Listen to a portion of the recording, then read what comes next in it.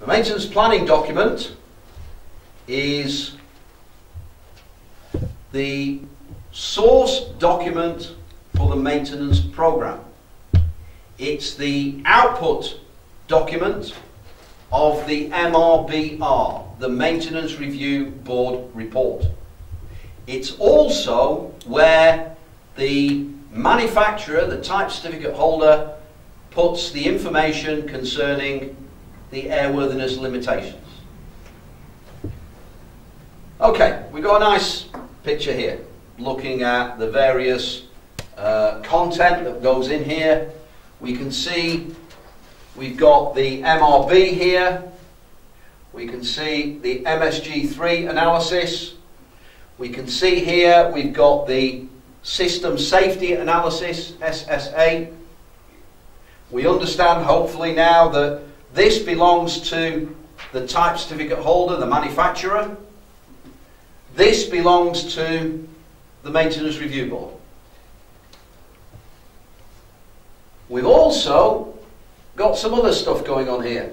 We're doing analysis concerning structural integrity, damage tolerance, and so on and so on and so on. As an industry, we're understanding more and more, and that's what makes the whole process safer. And all of this stuff, this one is fuel airworthiness limitations,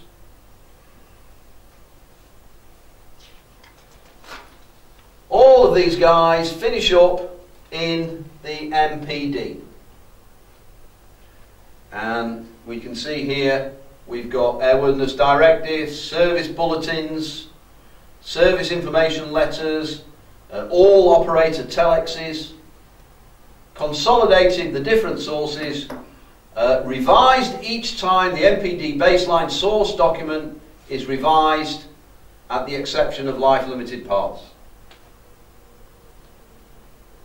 Here we've got the CMR, the certification maintenance requirements.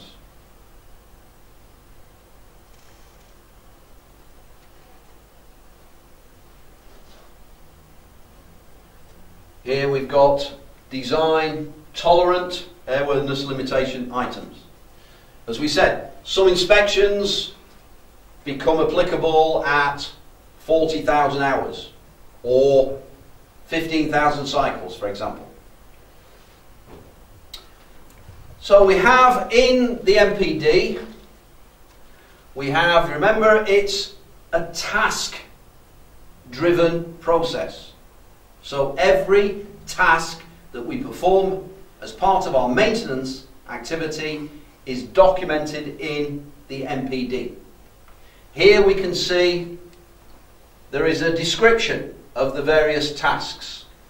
Here we have a skill code, in this case airframe. Here we have the work that's required for the preparation. Here we have a task code, in this case it's operation. We will see this in more detail. Skill code, airframe, avionic, cabin, electrical, power plant, lubrication, non-destructive test, radio or utility. These are just terms that are used in the MPD document. It doesn't mean that we have different groups of people for each of these activities. Not at all.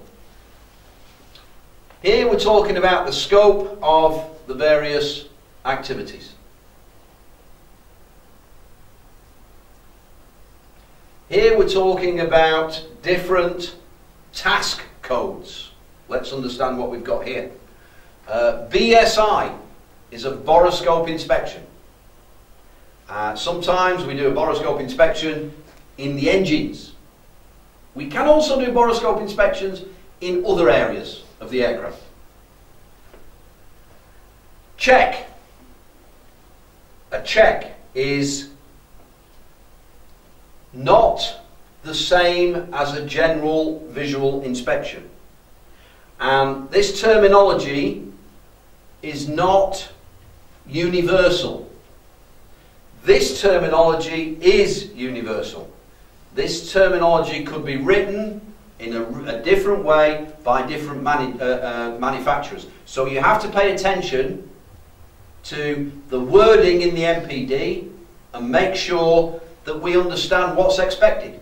Because if the task is to perform a check, exactly what they want us to do is check for condition, leaks, fluid reserve, tension, fluid level, leak, check detector, check charge pressure. That's what we mean by check. This is a detailed inspection. We have, for a detailed inspection, standard terminology, but it will have additional information identifying what makes it detailed. Discard task. What is a discard task? We throw it away. Finished. However, when we throw things away, we've got to make sure that we throw them in such a way that nobody could ever use it again. So, just throwing something away in the bin is not acceptable. So, really, when we say discard, it should say smash and discard. Really. The detailed inspection, is it the same thing as inspect? Or inspect is different from detailed inspection? Inspect is ambiguous. It doesn't say, here it doesn't say inspect anywhere. Yeah, no, I can't say anything like no. inspect, that's what because it's ambiguous. Okay. What does inspect mean? And you've got to really take it the stage further. Now what they've done, they've given us a detailed understanding of what we mean by a general visual inspection.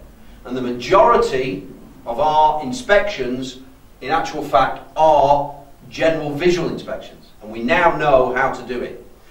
Inspect, I can inspect during a walk around. So during a walk around, I'm looking at the aeroplane. This is an inspection. It's a walk around inspection.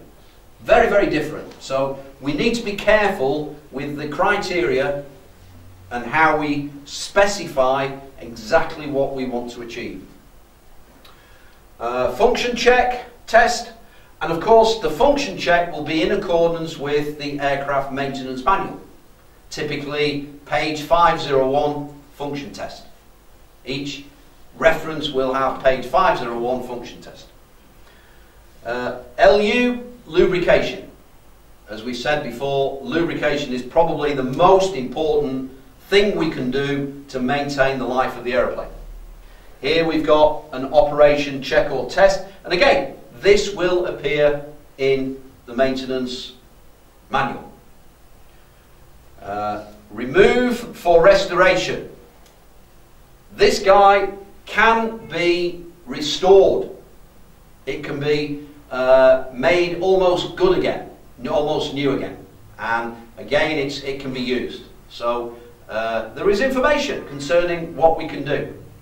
For example, when you take an engine off the aeroplane and you split the engine, inside the engine hot section we have the blades, the hot blades. We can restore them. We spray them with plasma. We build up the blade, we rework it, and we're good to go again. So there is an example of a restoration task. SDI, special detailed inspection, it will give information as to why. You tell me it's a special inspection, I'll say, okay, very nice. Why is it a special inspection? Because it doesn't actually mean anything on its own. You need the additional supporting documentation or criteria. This is a special inspection because you have to dismantle it, you have to take the cover off, you have to look inside. That's what makes it special. Or whatever else it says. Maybe you have to do some NDT. Maybe you have to do ultrasonic, or eddy current, or magnaflux, or X-ray. This one, servicing, drain, service, replenishment. The fluid change. We remove the fluid, maybe we flush it and replace it. Temporary protection system. What's this? Well, I've opened something up and the task is to temporarily protect it. and at the end of it to restore it. And finally, we've got a visual check. So there's 3 checks going on here. There's there's more than 3, but there's check, visual check, and general visual inspection. General visual inspection is the controlled inspection, is the important one that's connected directly with the MSG3 process. The other ones are included as part of the MPD package, and it will tell us what we are expected to do. A visual check, I'm giving a visual check for you. This is a visual check. For a general visual inspection, I've got to get up close. Detailed, I've got to get a magnifying glass. Okay, what we're looking at here is an example of how we escalate over time the threshold of checks. Have a look at this. This was the beginning of the A320, and we can see here entry into service 350 hour A check, and here we are 400 hour A check, 500 hour A check, 600 hour, or 100 days, or 750 flight cycles. 750 flight hours, 120 days, or 750 flight cycles. So this is the development. So we can go 120 days, 4 months between the checks on this aeroplane. When it started, it was 350 hours. If we did 10 hours in a day, it would be 35 days. Now, it could be 120 days. And that's taken, this is 2011, and this is going back year by year to, I think, 1985. So you can see how it's evolved.